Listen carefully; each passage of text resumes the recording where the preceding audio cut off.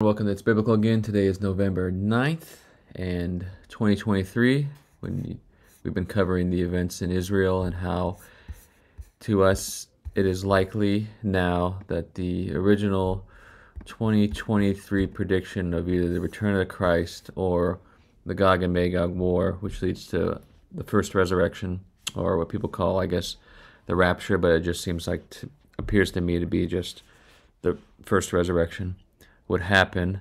And in order for this to happen, we thought that we need to have a full-on Islamic invasion of Israel, and I thought that was unlikely until October 7th, when the Hamas attacked Israel, and it was a big massacre. 1,400 Israelis killed, 300 soldiers, people were enslaved. There was 260 or 240 hostages taken, and some, like, only a handful have been released, maybe four to date, but they've been taken as leverage. And since then, the whole world has somewhat turned on Israel because of their bombing campaigns, and currently they're also pushing in on the ground operation. They've cut this city in half and are fighting the house-to-house here and bombing, and various hospitals are being bombed, and it's actually getting a little hard to follow.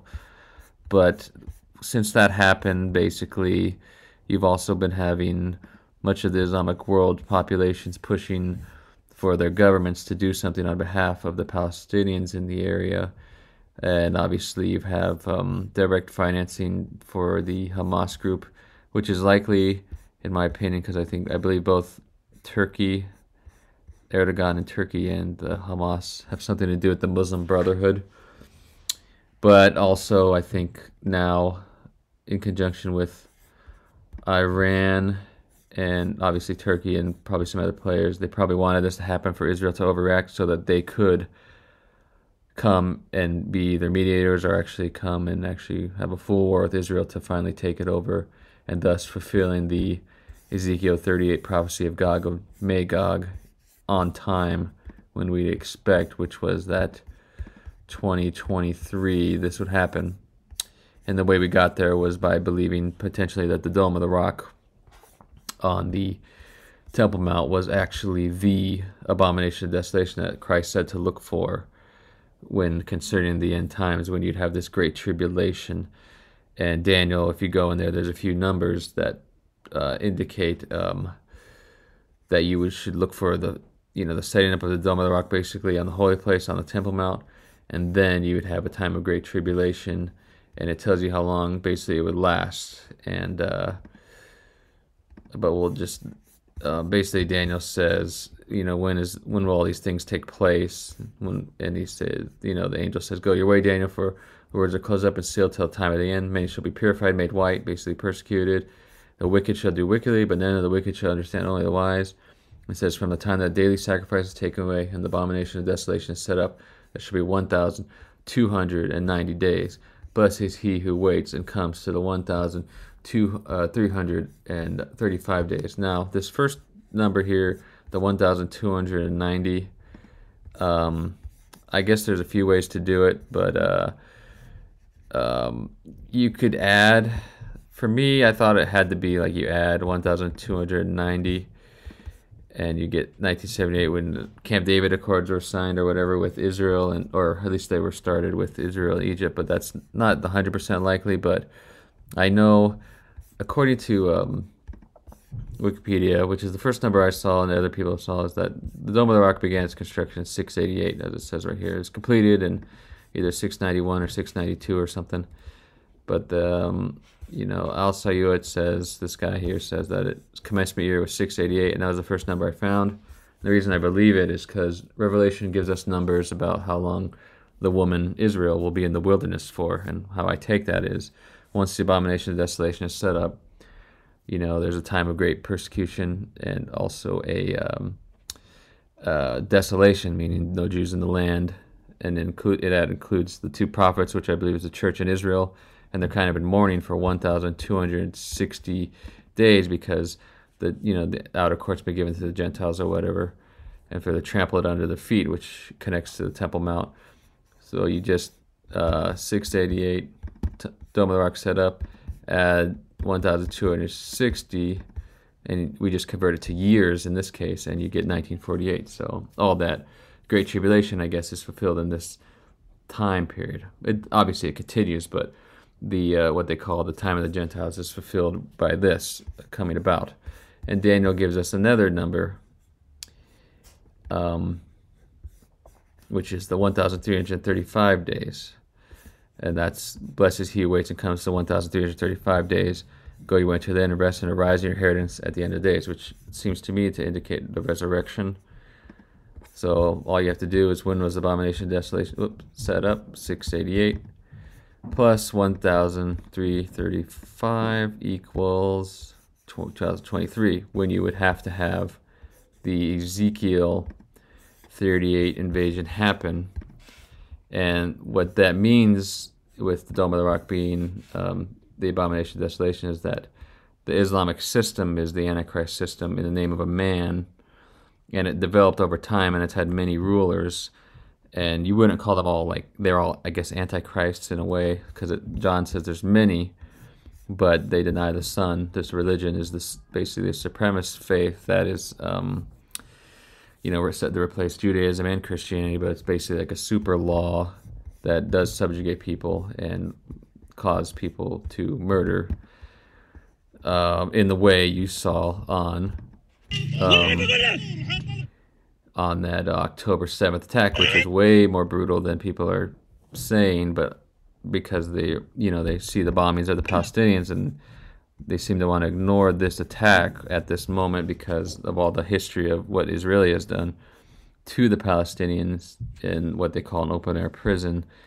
But any nation would respond to an attack like this. This is an Arab Israeli who was accosted by these guys when they came across. He's asking where's Rim, which is one of the kibbutzes that they came in and killed people in. He's threatening this guy to slit his throat if he doesn't tell him. And these guys aren't the nicest. It wasn't the most peaceful operation, but so I wouldn't want to be a part of, erasing that. But and it's very interesting if you look on the news about how people. There's a big bunch of beat the effing Jew UCLA students beat the Netanyahu pinata. Master brought outside Gadot's Hamas screening. So Gal Gadot, Israeli actress, Wonder Woman, screened this 47-minute video which shows the horrific side of this massacre, including, from what I hear, a family being blown up by a grenade with kids and stuff, and babies being shot in the head and whatnot. But there was a big fight out there. So this whole anti-Semitism thing is flaring up all over the world, and people are getting angry on all sides. So we have this going on at the time when you'd expect in 2023, and we have the exact alignment we'd be looking for. So basically, with Islam being the Antichrist faith, everything has been fulfilled for the most part. The Great Tribulation, we're basically at the tail end of it now in 2023, when we'd expect to see this invasion, this final invasion from Gog of Magog, which is Turkey, as you've seen in the rest of the videos. So in league with Iran, which is a unique circumstance, which they've not been in league as they are today, which I believe, if all this is true, it does seem likely that Iran and Turkey, probably others, are in cahoots or whatever you say, to cause this Gaza thing, to have Israel, from the world's perspective, overreact, to have their populations call them to come, because they do plan on actually coming and trying to save the Gazans, or the Palestinians, and actually do something. And the reason I think it's possible is because how Erdogan is talking. He went as far as to say, the Hamas terrorists are actually what he called them. They're not a terrorist organization, but a group of Mujahideen freedom fighters. And he's going to do a global initiative and also call Israel a war criminal. And he's talking like, I believe I have a video of it somewhere here. But he was talking, Yeah, like here, right? He said. So he's talking about, remember the Charlie Hebdo attack, which was an attack on people who made fun of the Prophet Muhammad in France a couple years ago, and there's 25 killed there, and he says 25 were killed, and world leaders walked in solidarity with Paris, but 11,000 civilians, including children, are killed in Gaza, and the world remains silent. The United States and the West are silent. Women and children are being killed. We watch these on TV every day. Now, this is the Islamic Economic Cooperation Organization here, so they're Islamic. And he's basically saying, as Muslims, if we do not raise our voice today, who are we, basically? You know, what will we be? So if you want to do something about, you know, Gaza, if your desire is to be the leader of the Islamic world and revitalize the Ottoman Empire, it seems like now would be the time to do it. And you happen to be doing it in league with Iran at this point, who seems to be supporting all these proxy groups that are fighting now the U.S. This whole thing kind of spiraled out of control from this fighting in Gaza. Now all these terrorist groups, especially the Iranian-backed ones, are declaring war on Israel. The Iranian-backed Houthis in Yemen have been launching missiles after they declared war on Israel up the Red Sea or over Saudi Arabia towards Israel. And there was one day where the U.S. intercepted a bunch of them, their missiles and drones, and then on a ship here called the Canary, but they've been keep shooting them, and Saudi Arabia's been shooting them down, and Jordan has been shooting them down. But it seems like today some of them have been actually getting through. And there was an Israeli town, which is currently Eilat, I'm not sure how to say it, has been actually getting hit a little bit by some of these things. So this is happening while all the U.S. bases, it was up to like 40 attacks on U.S. bases recently up in Syria and Iraq, including this that just showed up on Twitter, but I don't know if this old video, but they're saying that suicide drones are attacking the U.S. base in Al-Harir in Erbil, Iraq. Iranian proxies are attacking 4 times today, so that number of 40 attacks is way up. But you have some interesting things that make this Ezekiel 38 event pretty likely. There's also the end of Daniel 11, which I believe is basically talking about this same event. But you have Saudi Arabia, which before this whole event was about to make peace with Israel, which may have been one of the reasons Iran and Turkey wanted to launch this, was to stop that from happening, which would kind of fit the Bible. But they said peace and safety, but sudden destruction came, which maybe they said peace and safety because Israel's been having some, peace with Bahrain, United Arab Emirates, and then it was going to be Saudi Arabia. But now it seems to be in jeopardy. But it sounds like Saudi Arabia is not really pro-Hamas, and they also, some of these other Arab states are not really pro that either, Hamas either, but they're kind of a situation where they believe, it seems like they fear Iran and it's Turkey and its allegiance. So that's why one of the reasons they're trying to maybe promote something with Israel here. But I mean, even I think yesterday or the day before, the Yemenis, the Houthis, they shot down like a $30 million U.S. drone.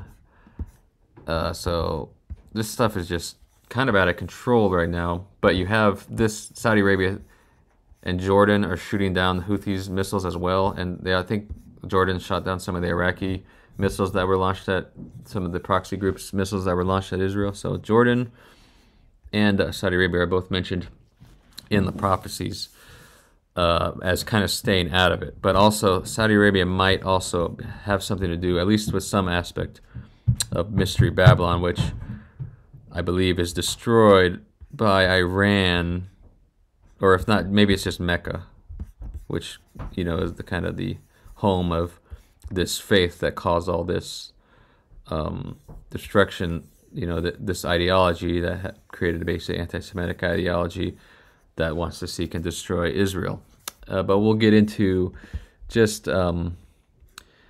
I'll go over Ezekiel 38 invasion, what we would expect if 2023 was the actual year that this all would take place. And now what, we have like 50 days left. I mean, the chances of it happening are slim in this time period, yet everything is moving so fast and the players are in place that it seems actually like this might just be a sudden invasion. Looks real bad real quick, and then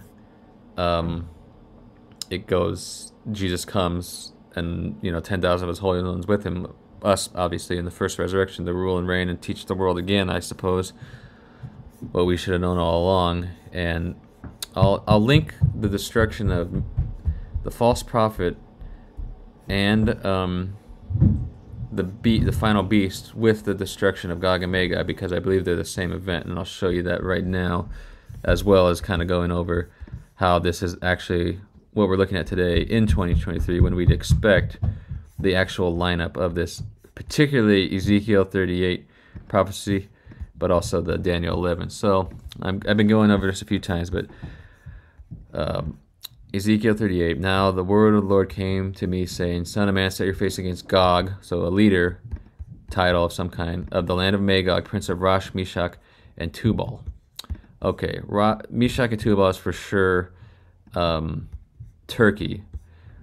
So Rosh and Magog is debated to be Russia, but it seems like since Gog is a leader of these Turkish areas, then it's likely that these are Turkish. So this is a Turkish leader currently. That's the regions these would be. He says, prophesy against him. Behold, I am against you, Gog, prince of these places, Rosh, Meshach, and Tubal. I will turn you around and put hooks into your jaws and lead you out, all your armies and horsemen, splendidly colored, great company of bucklers and shields. So he probably saw this, but it is parabolically, obviously, means warfare, an army. Obviously, a modern army wouldn't have horses, but we know that in the future, that's what we have. But also, who's with them? You have Persia, which is Iran. You have Ethiopia, which is apparently related to northern Sudan, but it's not hard to believe. Maybe it's just militias from that region. And then Libya, which is also currently, at least the government portion, allied with Turkey. So the Libyans, and that's kind of significant too, to kind of quell the idea of Russia being Gog, because there's some different interests between Russia and Turkey, especially in Libya. Russians support Haftar, which is fighting the Lebanese government that's in Tripoli or whatever, but Turkey is supporting Tripoli. So I guess Libyans support, Northern Sudanese support, in conjunction with Iran and Turkey coming down, okay, because hooks have been put in their jaws to come down. Now, that could indicate that they knew about this whole thing that was going to happen in Gaza, and they're using it to just kind of come down and finally destroy Israel and take over, and for Turkey's purpose, revitalize the Ottoman Empire. Or they did it not expect this 100%, and the hooks have been put in their jaws, and now they see that it's time for them to come down because the world is begging for them to do so. And with how Erdogan was talking here, he's basically saying that who would we be if we did nothing? Meanwhile, the West is supporting Israel, but we have all these Arab states. So basically, they're worried that they would be toppled by their people if they did nothing. But I believe Erdogan is one of the most cunning leaders that the world has ever seen, and patient. And there's this guy, Douglas McGregor, who's been saying we should actually listen to the threats of Erdogan, because if you see in the previous video I did, Erdogan is basically Gog and Magog. You saw that they had that big rally right before the whole celebration of the 100-year anniversary of Turkey, where it basically called for Turkish troops to Gaza. The whole crowd was pleading. Now, I don't think that was random. I think maybe there was some reason that they were all chanting that. So I think this guy has it in his mind to come down with Iran and all these proxies and everything to come and fight. Now, so we have that. And it also says with them is also Gomer, which is Turkey, and Togomora from the far north. So this links it to the idea of the far north being actually Turkey, because these Gomer and Togomora are in Turkey, so north of Israel. This is the far north of Israel. People go further and say it's Russia, but there's various other reasons why I don't think it would be. Even if Russia was somehow involved funding weapons and stuff, it doesn't fulfill this person who has actual reason to come down for the sake of Islam, which we'll get into how once the beast is destroyed and the false prophet somehow also the Gog is destroyed. So it must just be the final Islamic leader who represents this faith, this false thing that came about to persecute, the Jews and Christians, that led to the time of desolation and tribulation, was the actual. Once he's destroyed, the spiritual nature of this whole thing is destroyed, because how in the world is this whole faith, if it's a false faith and false thing, going to be, ended? If not, then how are they going to even believe there's a real God unless there's some type of physical event, which I believe is obviously the second coming in Revelation? How could it happen unless he does it in, just like it is in Ezekiel 38, which would be, hey, I'm the God of Israel. That's in the Israeli. He forgives them and then shows the world who, he was always this one. And it was also Jesus all along for the Jews. So he says, prepare yourself, be ready to Gog. You and your companies are gathered about you, and be a guard for them. For after many days you'll be visited. In the latter years you will come into the land of those brought back from the sword, and gather for many people on the mountains of Israel, which had long been desolate. So this Israel that Gog comes against is the one that has previously been desolate and been, attacked with the sword and gathered from the world, so they're no longer desolate. So they were brought back out of the nations. And when did that happen? Well, it's 1948. So the desolation started in 688 with the setting up of Dome Rock. You add that the woman in the wilderness and the two prophets prophesying in sackcloth for 260 years, and you get 1948. Okay, so they're no longer desolate. So this it's talking about this particular Israel, this modern state of Israel, and they dwell safely. They were brought out of the nations, and then you come like a storm, like a cloud, you and all your troops with you, okay? On that day, you shall pass into your mind, you have an evil plan. So that's why I think, Turkey, in conjunction with Iran, planned this whole thing for Israel to overreact. Maybe not overreact, but react in such a way to force, this whole scenario where they would be called upon by their people to come. So it's unwalled villages. I will go to the peaceful people who dwell safely, and all of them dwelling without walls. Now, Israel has walls and stuff, but this might have some spiritual connotations, but they were caught off guard. The walls were just fences that were usually blown up, having neither bars nor gates. So basically, they were caught off guard, and maybe they'll be caught off guard by this too. So they take plunder and booty and stretch out the hand and waste places that are again inhabited. So Israel's again inhabited by the people of, the actual Jews. Sheba, Dedan, and the merchants of Tarshish and their young lions will say to you, have you come to take plunder? Have you gathered your army to take booty and carry away gold? So it's this. I've heard that this is like the Arab Emirate states or like Saudi Arabia saying this to Gog, like in Iran, like, what are you guys doing? And that kind of makes sense with this whole scenario we're seeing now, because you have, Saudi Arabia shooting down the Houthi missiles that are Iranian-backed, and they've been in a war with the Houthis down here for this long. You have Qatar, Bahrain, and stuff, some of these Arab states kind of sticking out of this. They have to say things, and then you also have Jordan, which is kind of shooting down other things. So you have this situation where Saudi Arabia is in a position to kind of call out this attack when it comes, because they're like, well, what are you guys trying to do? Just kill everyone? So apparently it's going to be a very horrific event, kind of like October 7th, but I guess on steroids, because you'd actually have nation states involved with serious armies.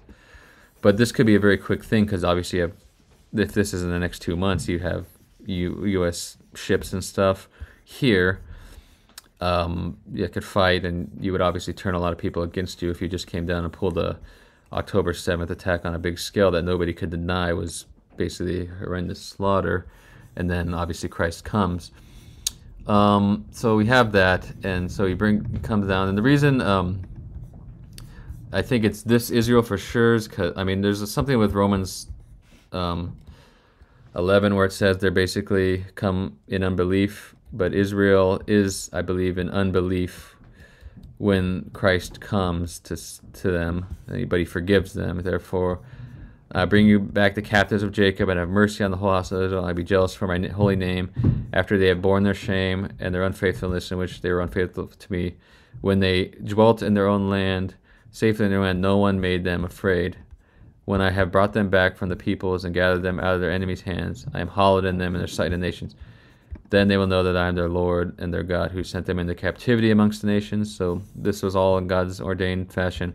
But he also brought them back in 1948, which was actually, fulfilled.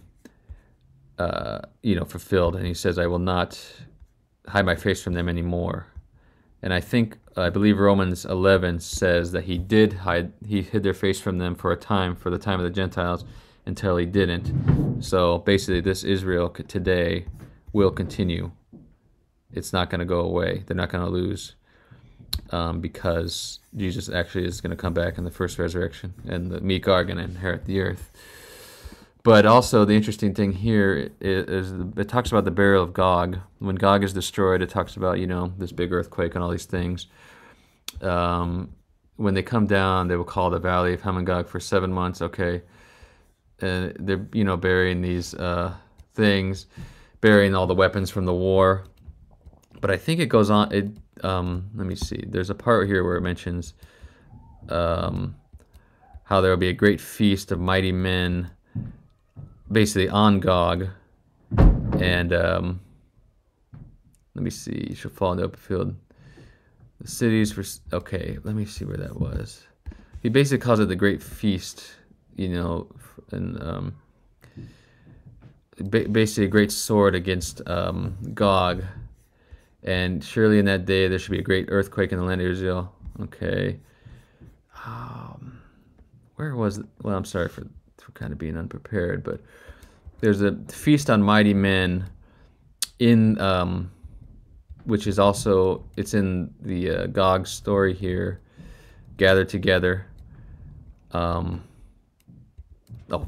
obviously this right here. Assemble yourselves, gather for my sacrificial meal, which I am sanctifying to you. Great sacrificial meal in the mountains of Israel. You eat and drink blood, flesh of mighty men, princes of the earth. Okay. It has this here, but also that is also in Revelation 19 at the destruction of the false prophet and of the beast, which must be, beast I believe is the final Islamic empire, and the false prophet is the religion of Islam. If the two prophets are Christianity and Judaism, or Israel and the church, then it would be Islam, the false prophet. And I saw the beast and the kings of the earth gathered together against him who is in the sky. He stretched out a sword and throws them. But these two are cast alive into the lake of fire burning with brimstone. So Islam and the empire is destroyed. But in that, it also says at this time, come and gather together for this great supper of the God, as we saw in Ezekiel 38, that you may eat the flesh of kings and the flesh of captains and flesh of mighty men, horses. Okay. So that same event here is also the Ezekiel. So when Gog is destroyed, so too is the false religion, the false beast system, which must have been Islam.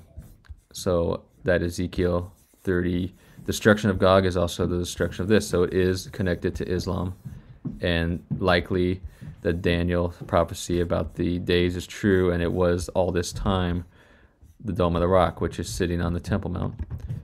So now we're at the 1,335 days, boom, when we have this alignment of nations. Persia in league with Iran, and obviously Turkey, Persia is Iran. Iran in league with Turkey, also Libya following them some way, and Sudan. And if you go to Daniel, there's a little more. Daniel 11 has a little bit more about the time of the end, which we've seen in other videos, but it basically says the northern king, which we learned in Ezekiel, far north was Turkey, comes against the glorious land, but Edom, Moab, and the prominent people of Ammon, so Jordan escapes because they're kind of a neutral player right now. And Egypt is attacked and taken. Okay, so he gains Egypt, but it says also the Libyans and Ethiopians, which is, northern Sudan. The Libyans again is here, so it's the same thing. And news troubles him from the east and the north, which could be China and maybe Iran or maybe other players that go against Turkey and stuff at this final thing, but nobody helps him because it's the time of the end. So again, it's the Ezekiel 38 thing when, it's basically the same event, just said in a little slightly more information or less information here. So, but we have Jordan kind of staying out of it, and then Saudi Arabia wasn't mentioned there, or these Arab states, but we'll get into that in a minute. But yeah, this scenario, 2023, seems all of a sudden really likely, especially with Erdogan basically saying, if we don't do nothing now, who are we, you know? But also his other statements that you've seen in the previous videos. So the world it's getting hard to follow. I've probably been all over the place, but basically this alignment seems highly likely. It seems like the players are in place, the right kind of leaders, the right kind of personalities for this to take place today. And there's this other side idea that the Mecca, basically, the false religion, is related to the Mystery Babylon. There might be more at play spiritually, like other systems that are in play with that, since, you know, by rejecting the mercy of Christ, you know, the church doing that maybe led to this God judging both Israel and the church through Islam itself by kind of saying, hey, you guys want to follow the law, the, you know, the way of death, then here's this horrible thing, you know, that Satan, you know, he allowed it to happen so he could fulfill this purpose. But, you know, and it talks about Great Babylon, that she's a city, but it mentions how she says she sits as queen, and I am a widow, and no one see me, but plagues come on her in one day, death, mourning, and famine, and she's burned with fire. Okay, so, and all the nations are, you know, wailing and sad that this great city has fallen. But there's some interesting things in other books of the Bible where it seems like it's talking about this mystery Babylon as well, and it usually refers to it as Babylon, like it talks about in Isaiah 21, you know, the burden against the wilderness of the sea. So obviously Mecca is, you know, located on the sea in the wilderness. I mean, this is just a possibility here, but we know it's connected. But it also mentions here, go up, O Elam, and besiege, O Media. So it sounds like, because these two regions are also today modern Iran, Media and Elam. So it's Iran basically saying, you guys see, you know, basically do this thing, which is the destruction in one day. And it also mentions here, Babylon is fallen, which is what you also see in Revelation 19 about this great city. Babylon is the greatest fallen, is fallen. It mentions it the same, but it says Iran does this. Okay, about this great city. But there's also, I think it's Isaiah 47 as well, that says, that talks about come down and sit in the dust, O virgin daughter of Babylon, sit on the ground without, O daughter of the Chaldeans, which is, I'll come back to a minute, but it say the Redeemer, the Lord of hosts, his name, O Israel. But it mentions that this is this lady that they're coming to destroy, this Babylon, is the Lady of Kingdoms, the daughter of the Chaldeans. And on the elderly she laid a heavy yoke on people, which is the burden of Islam maybe. And you said, I shall be a lady forever, just like it said in Revelation 18. So it's connected. So that you did not take things to heart and remember the latter end of them. So you didn't remember that you destroyed in the end, basically. So you dwell safely, you'll experience the loss of children in a moment, in one day. And I believe it talks about how it'll be a fire, you know, and no one will save you. It'll show the power of the flame. It shall not be a coal to be worn by, nor to sit before. Now, people have, you know, suggested that this is like some type of nuclear attack, and if you can join the fact that Persia does this in 21 and she's killed in an instant in Revelation 18, then it's not hard to see with Iran's hatred of Saudi Arabia that perhaps the nuke thing that people are worried about is some type of attack directly on the holy city of Mecca that would cause people to wail. But I mean, this is just a theory that is connected to the nations, and the reason it's interesting that it mentions the daughter of Chaldea goes to this other theory, which is that Islam actually started in the north here. It was what eventually became the Umayyad dynasty, but it came north of, or maybe into Jerusalem up into this region was where Islam really started, but it was much different and more brutal than the historical account.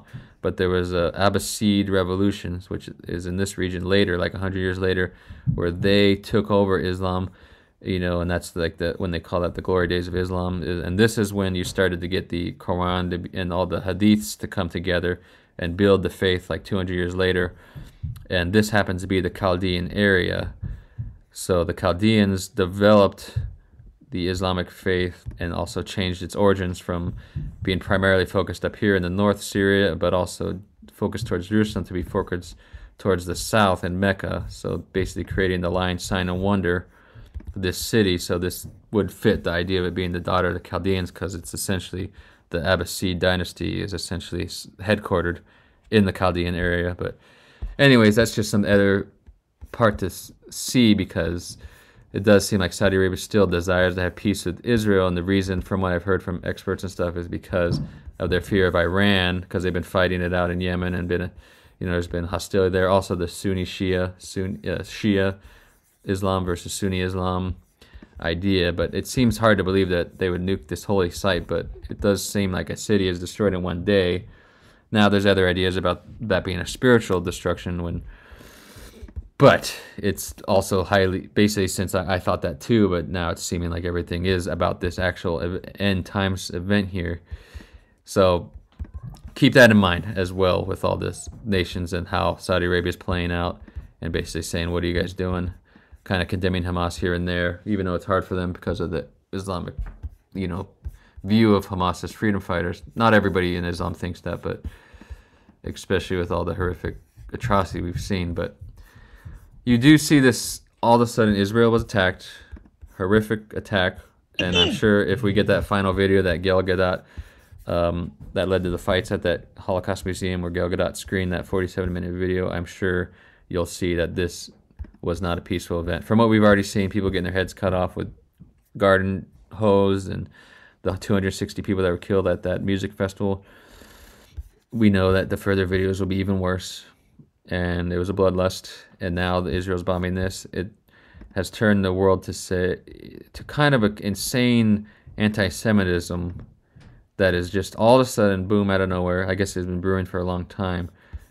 Not just in the Middle East, but all over the world, including the United States, where there's people already kind of getting killed at these events. I think an old man was killed the other day when they said, basically Hitler should have finished the job, and then after that, the guy must have got mad and then was hit and died when his head hit the cement. But a bunch of, basically, it seems like all of a sudden everybody thinks they're justified in hating not only Israel, but the Jews worldwide because of Israel. And they're in league. All those, liberal organizations that are pro-transgender and all this stuff,